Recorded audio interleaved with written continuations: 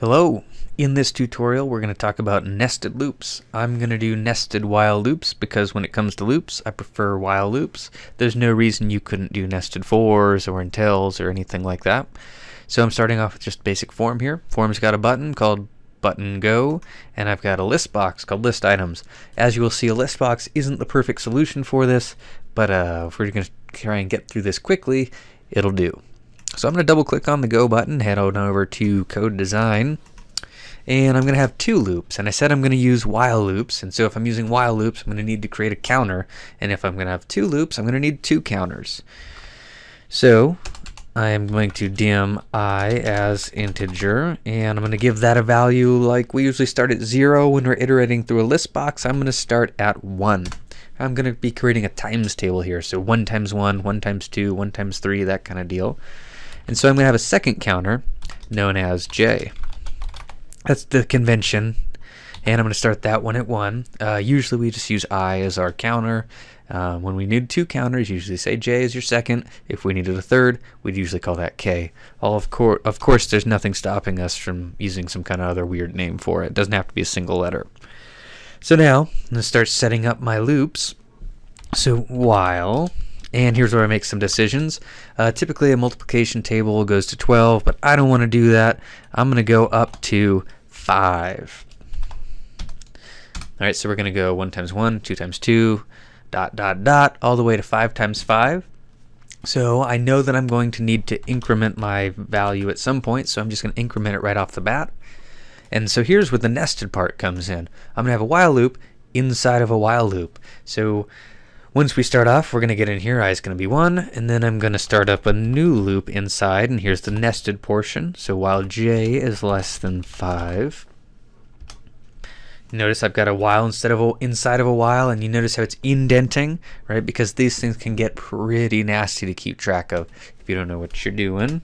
Well, even people who do know what they're doing make mistakes all the time. So I'm going to increment my j. So presumably, this is kind of a weird thing. This little piece of code right here, and I think my list box is called list items, so items.add. And this little piece that I have right here, which is kind of blank at the moment, is going to run 25 times. This is going to run 5 times.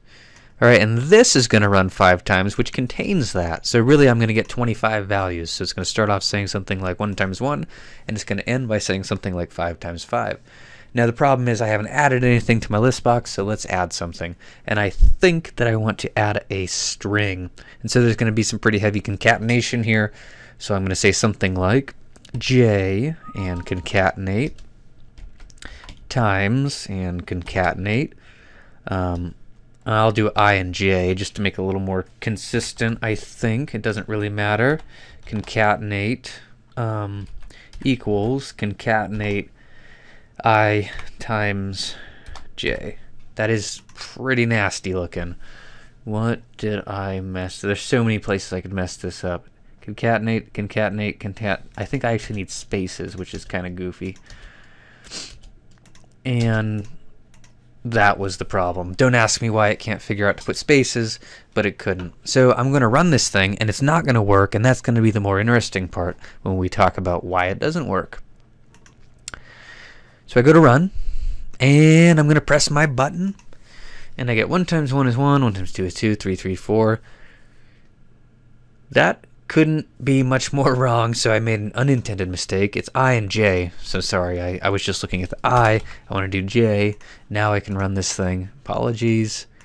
So we get 1 times 1, 1 times 2, 1 times 3, 1 times 4. There's no scroll bar here, it just ended. So one of the first mistakes I made is I did while I is less than 5. If I want it to include 5, well, I'm going to need to get an or equal to, and I'm going to need an or equal to here.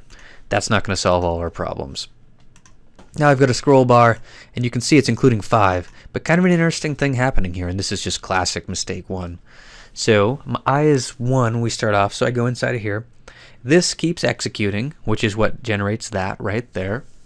At some point j gets up to 5, and then we drop out of this loop, we add 1 to I becomes 2, and so we come in here, which is fine, but what is j? right? The reason we got past this point in the code is because J got up to 5, and it's still 5. So presumably this part here, this first while loop, is probably happening 5 times, but there's this idea that we maxed out J. So at the end of that while, and if I stop debugging, at the end of that while, I need to reassign J to 0, so reset it, so to speak. And this should take care of everything. It looked like a much more difficult problem to solve than what it was, but that should take care of things. Now if I run it, you can see it's just gross, and it worked. I mean, you can kind of, I think you can infer that it started at 1 times 1 and ended up at 5 times 5, and you can kind of see what's happening there. The problem, just like I said in the beginning, was that a list box doesn't lend itself to this very well. We'd like to have columns, right? Every multiplication chart you've ever seen has columns and rows and headings, and this doesn't have those. There are some fixes. None of them are very pretty. I would put them in this video, but the fact of the matter is it would just add a couple minutes to the video. So I'm going to call this one good. That is a nested while loop. You could do nested for loops. The idea being, usually you want to execute the inner loop a whole bunch of times, and more specifically, this many times. Don't forget to reset your counter for the inner loop. That's probably the moral of the story. Thanks for watching. Just on another note, I will show you how to fix this output. It's a kind of a bubblegum and duct tape kind of solution, but I'll show you how to fix the output in the next video, and it'll be a couple minutes long.